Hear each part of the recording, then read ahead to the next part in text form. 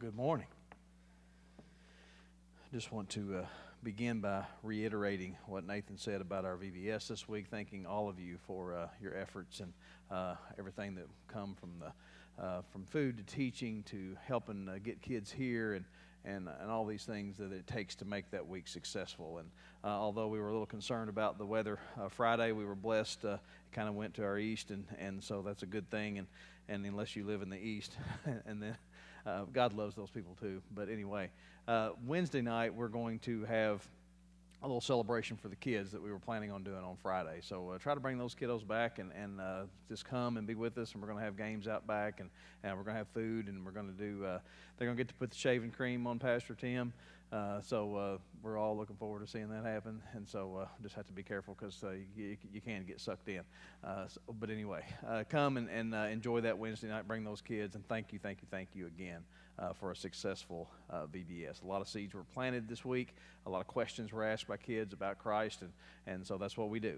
And so you plant those seeds, and then we'll continue to harvest. So we're certainly looking forward to that. This morning we conclude our series on Moses, and this has been our summer series and our character study and just absorbing what God has for us from this. And this morning, lessons learned from Moses' resistance, because really this whole series on Moses just brings us to the beginning of the Exodus. It's all about his preparation and the call on his life and how God used that, how he molded that. And you might think, wow, you're just kind of getting to the beginning of the Moses story and you're ending the series. Well, listen, Moses lived to be 120 years old. This was the first 80 years, okay? This was 2/3 of his life was at the burning bush. And so you think about God's timing and God's preparation to bring him to this place. And so we just spent 5 weeks looking at what God did over 80 years in preparing a man for a calling. And so I hope we've all been able to learn a little bit about what God does when he calls our hearts. And this is, we left Moses last week kind of barefooted and hanging with his mouth hanging open, standing in front of a bush that was on fire but not burning up. And so I want to go back to that passage of Scripture. I want to go back to where we left him last week and remind you and remind myself of the direct command, the direct call that God gave to Moses in that moment, because it was very clear. There was really not a whole lot of misunderstanding in that. And so to speak, God really didn't beat around the bush. Okay? So Exodus 3:10 gives us that directive that he told him. He said, "Go.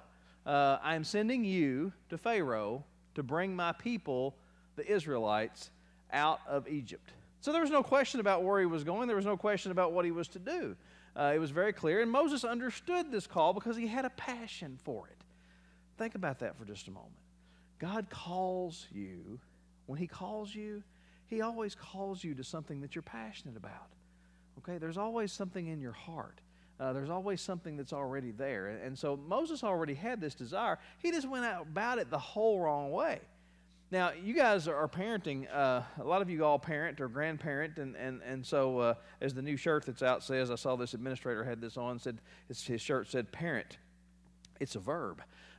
We do things as parents, and we make these decisions for our kids. And sometimes when our kids make mistakes, the way that we deal with that mistake is we let them live with it. Okay? We let them live with it for a little while anyway. Now, with kids, it's kind of a short-term thing, and sometimes it's like, no, you made a mistake, so you're going to have to deal with that. And so when we do that, we let them learn from their mistakes. Now, I'll just remind you, in God's parenting of his son Moses, it was 40 years. All right? I mean, his mistake was pretty bold, and it was pretty big, and he took matters into his own hands. He killed another man. He killed an Egyptian. Even though that person was oppressing the Israelite people, Moses was doing God's will his way. He took matters into his own hands, killed an Egyptian. So now we are coming to the end of 40 years of, you just think about that. Okay? Can you imagine that? You just sit around and you think about your mistake for 40 years. And so Moses has done this long, and so now here he is, 40 years of silence from God, 40 years to think about what he had done and the mess that he had made of things in Egypt. His life at this point had been one great big self-effort. And where we pick up the story today is the understanding that stubbornness is very hard to overcome. All right? Stubbornness is very hard to overcome. Yesterday morning, I was ready to take a couple of heifers to Bowling Green so Michaela could show them. We had taken, after the storms passed on Friday, or in the middle of such, we took a couple of the sheep and took some animals to Bowling Green, and Taylor and Sandy stayed there with Taylor.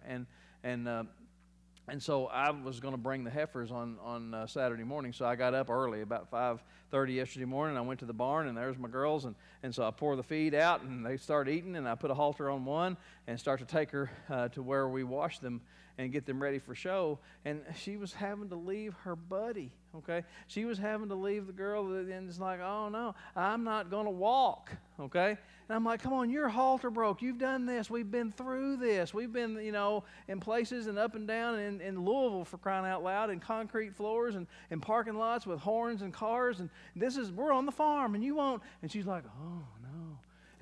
And I'm dragging, and she's balking. And so it's one of those things that everything that you got, and then she takes a step. And so we did this for about a half an hour.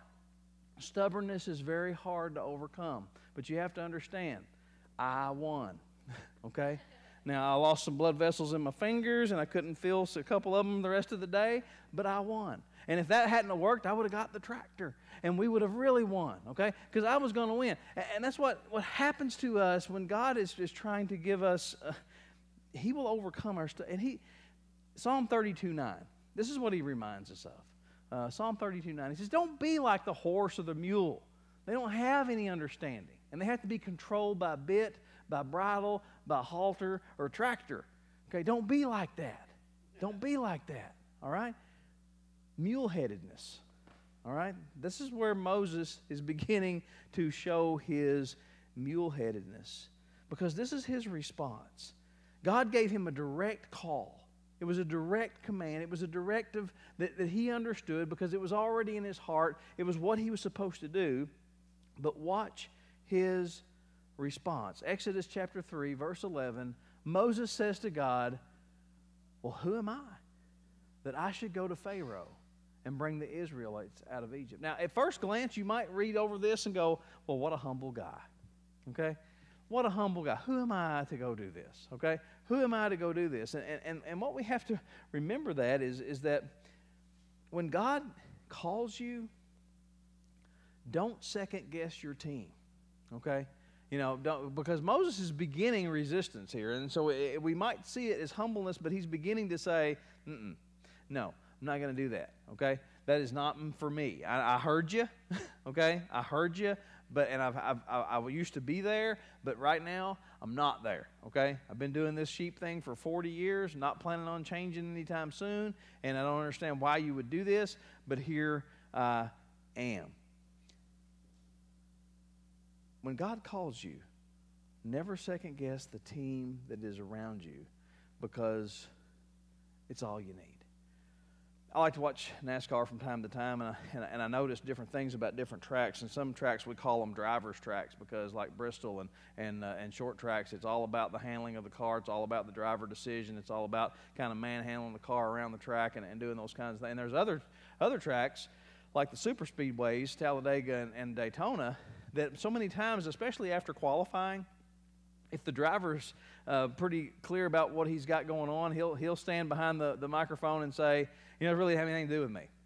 I just kind of got out there and just drove it around like anybody could, and my team and the people who prepared the car, they did this. They asked Bobby Allison one time, they said, what's the scariest thing you've ever seen in a race car? Bobby stopped for a minute, and he said, backstretch, Talladega, side by side with Starling Marlin, going about 210 miles an hour. I look out of the corner of my eye. Sterling's eating a corn dog and drinking an RC and driving with his knee. Scariest thing I ever seen in a race car. All right, Talladega.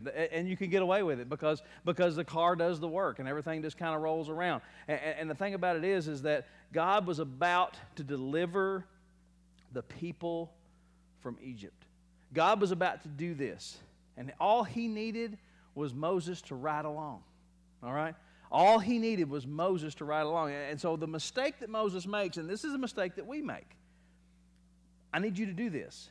Well, who am I to do that? I can't do that. I don't need you to do that. I just need you to ride along, have an RC and a corn dog, and watch what I'm going to do. Okay? Watch what's about to happen, Moses. It's not about you, and it's not about your power or your ability. See, it's not about your power and your ability, but it's about my power and my ability. Never underestimate God's power, and certainly never try to replace it with your own. Never try to replace it with your own. Exodus 3:12, God is very clear to Moses about what he has to say. In verse 12, God promises and says, and it's all right there in those simple words, I will be with you. I will be with you. You see, when God calls you to something, He never calls you, sends you, and says, see ya. Okay? He calls you, He sends you, and He goes with you. When he told Moses, I need you to go get the people, it's not like, and I'll be here burning in this bush and come back by and see me. Okay? I'm going to be with you, Moses. You don't understand. I'm too much for them to handle, so I'm going to work through you. And you're going to be my vessel. You're going to be my instrument. You're going to be the car in this, but you have no idea what I'm going to do. And I will be with you through it all. God promises Moses all of Him. This has been a really good time for a power verse for Moses, wouldn't it? Been a really good time to put that Philippians 4:13 on the dashboard of the race car, wouldn't it? I can do all things through Him who gives me strength, okay? It hadn't been written yet, had it, okay? No. This is Old Testament. This is all the way back. This is the beginning. These are the foundations of our faith. This is those moments when God is just trying to have a relationship with His people and going, come on, Moses, come on. I need you to do this. Oh, but I can't. I don't know. Who am I? I don't have to have you, Moses. I've just chosen you. I've just chosen you. So Moses resists. And so let's look at his resistant statements. Let's look at the things that he says, and let's look at God's response. His first excuse comes in Exodus chapter 3 and verse 13. He says, suppose I go to the Israelites and say to them, the God of your fathers has sent me to you, and they ask me, well, what's his name? So he's talking about he's not even getting to the Egyptians here. I'm just going to the Israelites themselves, the people that are leading the people that are oppressed. And I ask them, and they say, well, what am I, okay, you see? Look at what God says. Why do we always feel like we have to have all the answers? Okay? Why do we always do that? You see? It's a pride thing is what it is. And here's God's response. I am who I am. If you pull this out in the Hebrew and take the vowels out, it's Yahweh. Okay? This is where we get Yahweh. I am. I am. Tell him I am is who sent you. Look, Moses, you will have all of me. You will have all of me. And notice in this, there's two things in this statement, in God's statement to him, that he gives to Moses of assurance. Okay, chapter 3, verse 18. Let's look at verse 18. And he says, the elders of Israel will listen to you. All right? Moses says, well, what if they don't listen to me? What if they don't? Excuse me, Moses. The elders of Israel will listen to you. It's an assurance. I'm not, no bones about it, okay? The elders will listen to you. And then verse 20. I will stretch out my hand. I will strike the Egyptians with the wonders that I will perform among them. It'll blow your mind, Moses. And after that, he will let you go. Spoiler alert, okay? Spoiler alert, Moses. Here's the end of the story. They will listen to you, and he will let you go. It's going to happen, all right? You don't have to worry about it.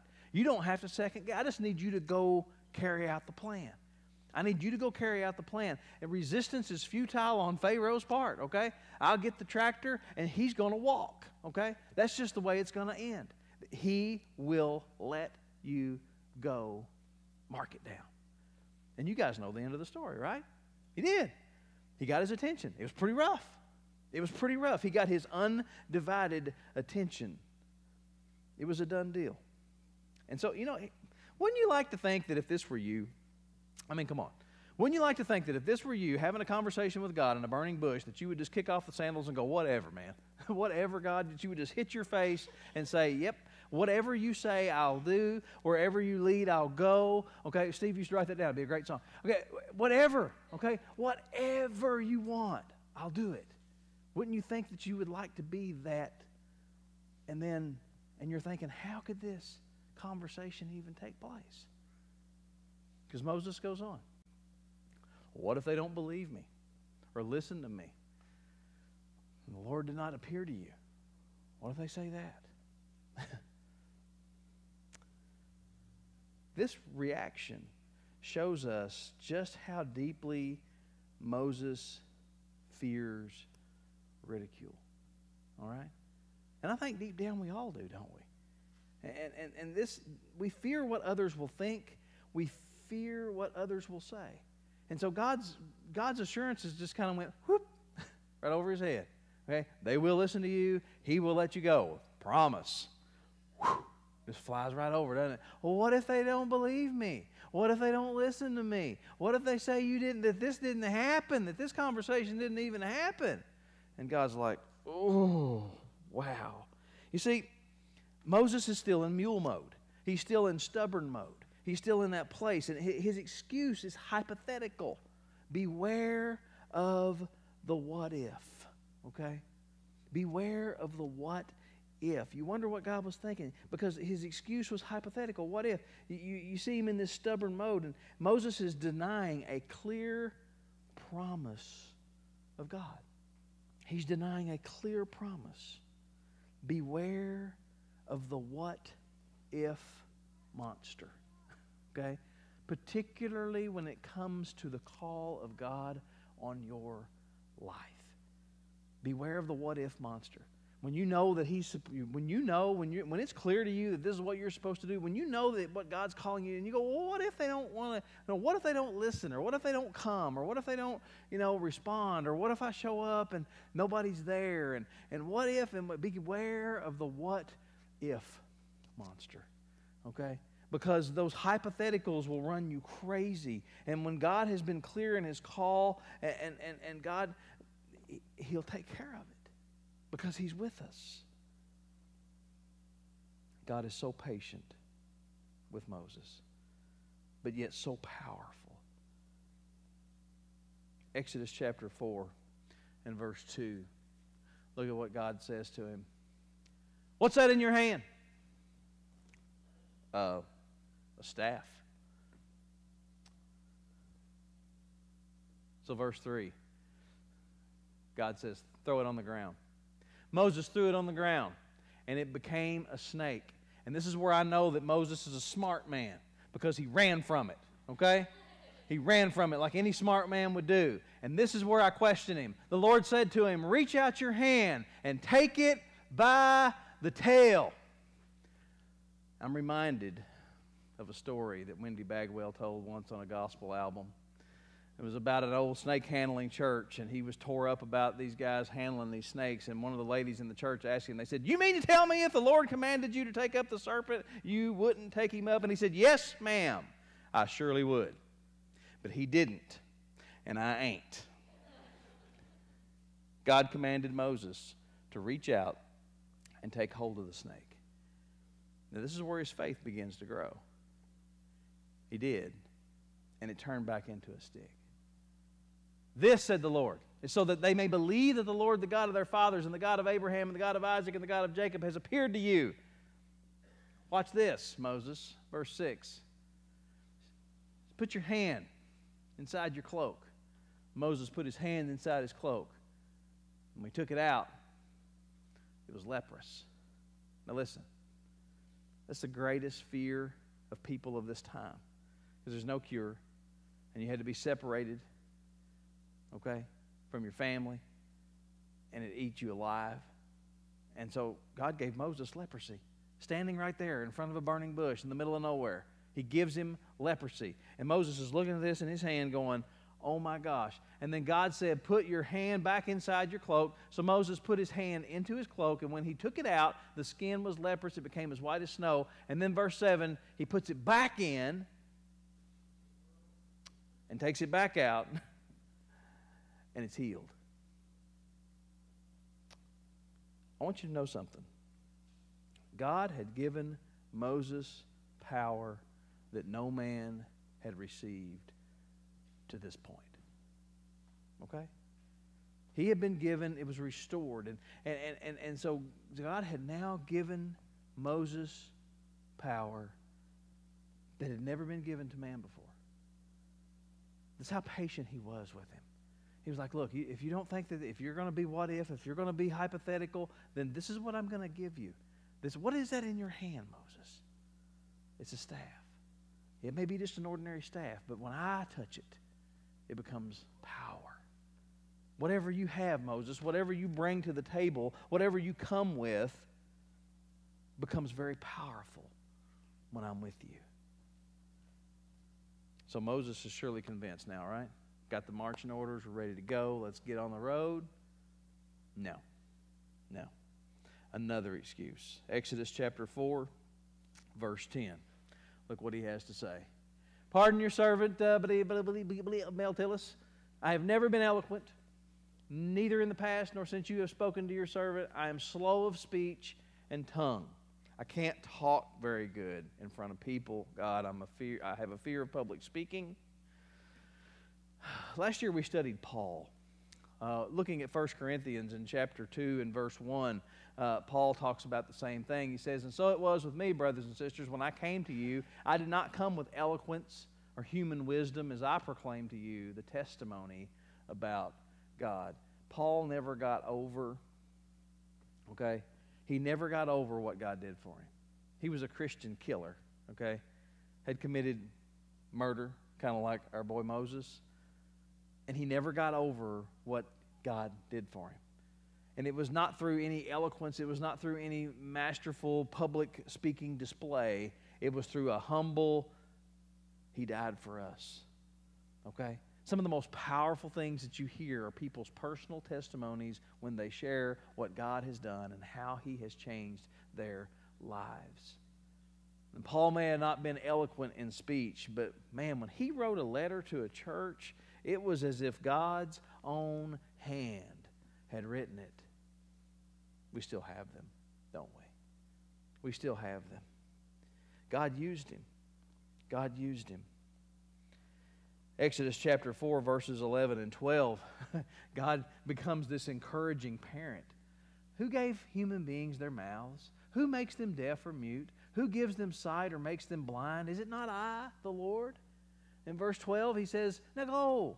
I'll help you speak. I'll teach you what to say. Just get out there, man. Come on, get out there. Here's your glove. Here's your bat. Go on. Just go. Just go. I'll be with you. I'll be right over here. Okay, whatever you need, I got you. He becomes that encouraging one that just kind of pushes us along. So you think that's enough, right? I mean, once you get them all going, it's like you're going in the right direction, you know? I picked up one of the little kids. He was a 3-year-old for Bible school this week. And this just reminded me of this, little Rowan. He opened the door the first night we went. His sister comes out and jumps in the van, and then here comes Rowan. He comes off the steps. He's like, and then all of a sudden, I've never seen such a facial expression change. He just melts. He's like, I can't do it. And he just falls to the ground. He's just in a puddle of tears, and I'm like, oh no, it's okay. And so we pick him up and take him back in the house. He kicks his sandals off. He's like, I can't do it. And he's like, well, tomorrow we'll try again. And so the next night he's like, I'm going now. And so he comes out in his little Batman shirt and he jumps in the van and he makes it. Okay? And you would think that the God's looking at Moses going, come on, man. Come on, you can do this. You can do this. You got this. Excuse number 4. Exodus 4:13. Pardon your servant, Lord. Can you send somebody else? Can you just send anybody but me? Anybody but me. Send someone else. And here's the thing. God accommodates Moses' desire. Okay? In verse 14, he says, fine.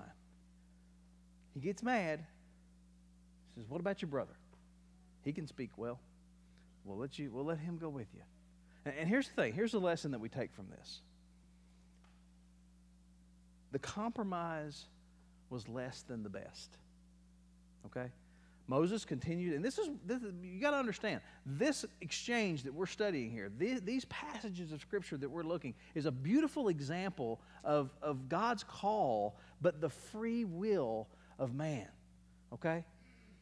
Moses had free will all the way through this. I mean, the power of God burning in a bush right there, talking, speaking to him, calling him, take off your shoes, boy, you're on holy ground, all of this moment. But yet the free will of man, Moses is resisting, going, I can't do this, I can't do this, I can't do this. And God is working with him and going, okay, take Aaron with you.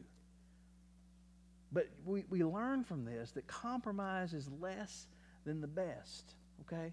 Because fast forward a few years, and Moses is on the mountain receiving God's law, and Aaron's down there, he's cooking up some stuff, isn't he? Making a golden calf, and everybody's having a big party. You see, compromise is less than the best. We're better off to just say, okay, God, whatever you say, I'll do it. And I know that you're going to be with me, and I can trust you. And so the question of this series, and the question for us as we study this and as we look at this and as we begin to land this thing is, what is God nudging you to do? What is God nudging you to do? Because most likely you didn't walk out back of your house sometime this week and find a bush on fire, okay?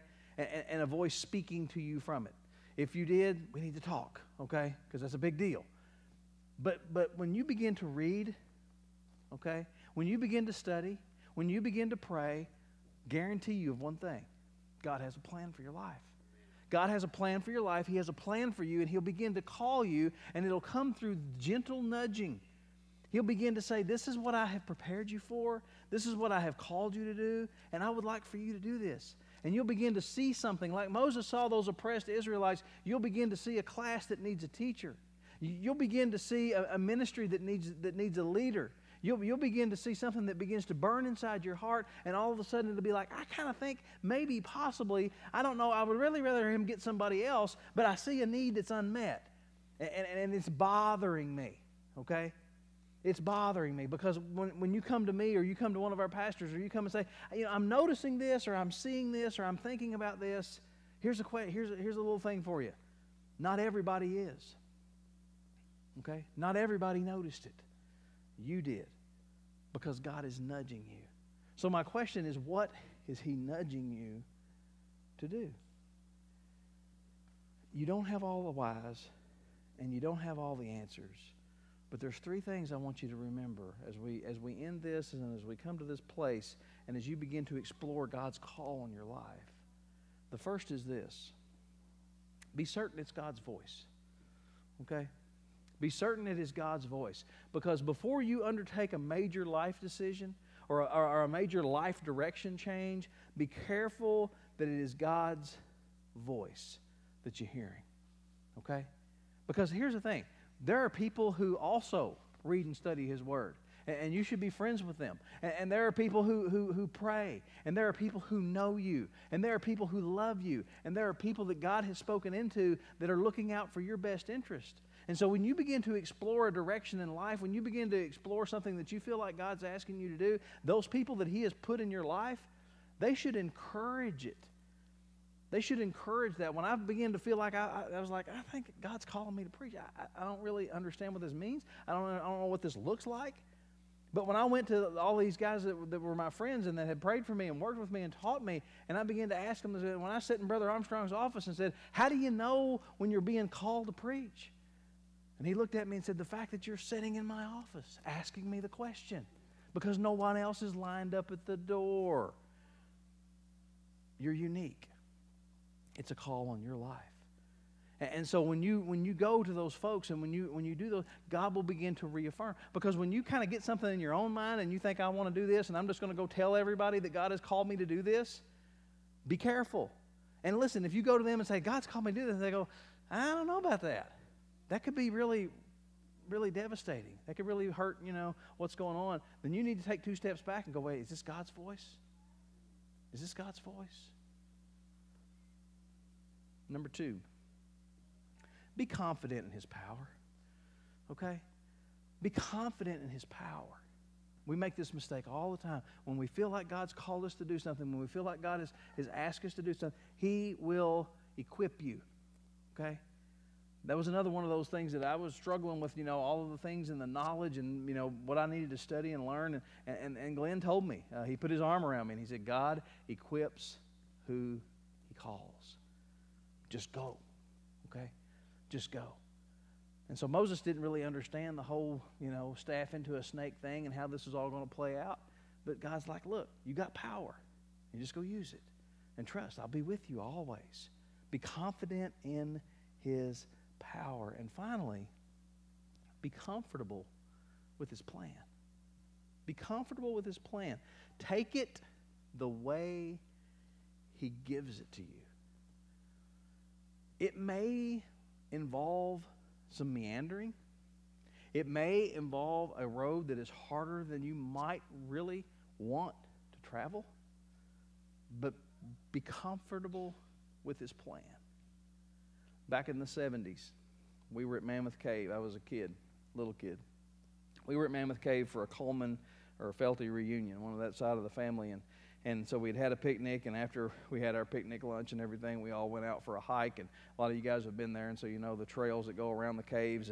And so we had been hiking for a while, and we were all getting kind of tired, and it was July, and it was hot, and we were coming back. And as we were walking along, it's a very well-marked trail. It's not hard to see. They're gravel. They're this wide. They're beaten down. It's just, this is the trail, guys. And so we're walking along the trail, and after we'd been walking for a long time, we getting kind of tired. We noticed looking up that where we were wanting to be was the trail up here. And instead of meandering further down and then making our way up there finally, all we had to do is just kind of cut through the woods, take a little shortcut, and we could just be right there. And we would cut all this out. And so one of the cousins is like, hey, let's just go right there. We can see it. We see where we want to be, and we shouldn't have to go this way longer to get there. And so just a little bit of encouragement, a little bit of persuasion, and away we went. And so we went off trail, and so we're climbing up through the woods. And I'll never forget my cousin Tony when he stepped in the yellow jacket nest. Okay, and those yellow jackets go up his pants, up his shirt, and they eat him up. Sometimes the trail seems long. Sometimes it may meander. Okay, but be comfortable with God's plan. He's meandering you. He's winding you around for a reason. He's taking you on a path for a purpose. And so don't shortcut it. Don't shortcut His path, because the results can be disastrous. And the results can be filled with hornet's nests. Follow His path. And finally, just be willing. Just be willing. What does it mean to be willing? What does it mean to give up that old mule-headed stubbornness and just start yielding to the Lord's voice? I came across this prayer that kind of says it all. And just think about these words and let them just kind of burn in. Lord, I am willing. I am willing to receive what you give. I am willing to lack what you withhold. I am willing to relinquish what you take. And I am willing to suffer what you require. And that's how we curb our tendency to resist. That's how we shed that uncomfortable mule suit and learn to run like a deer. We have all had tangled messes in our lives. For me, some of the biggest tangled messes in my life have been fences. All right? I don't know if you guys have ever had to try to roll up barbed wire. All right? But when you roll up a fence, it becomes a tangled mess. God says, just give it to me. Okay? Just let me take care of that. Well, just bring that. When you're teaching kids to tie knots or they have a knot, what's the tendency is to become frustrated and pull the two ends. What happens when you pull the two ends and you've got a knot? It gets tighter and tighter, and we create a bigger mess. God says, just bring the mess to me. Michaela and Sandy was out on a golf cart a few weeks ago, and they got hung up in the mud. It's not hard to get a golf cart hung up in the mud. It's relatively easy. All you need about it is an inch, okay, of rain and just a little bit of mud. And so she spins out, and so she wanted to take care of it. So she went and got the four-wheeler, and she brought the four-wheeler out that can handle mud, which was a good thought. And then she needed to hook up a rope. And so she began to look underneath the golf cart to think, where could I hook the rope? Ah, there's a shock. So she ties the rope around the shock.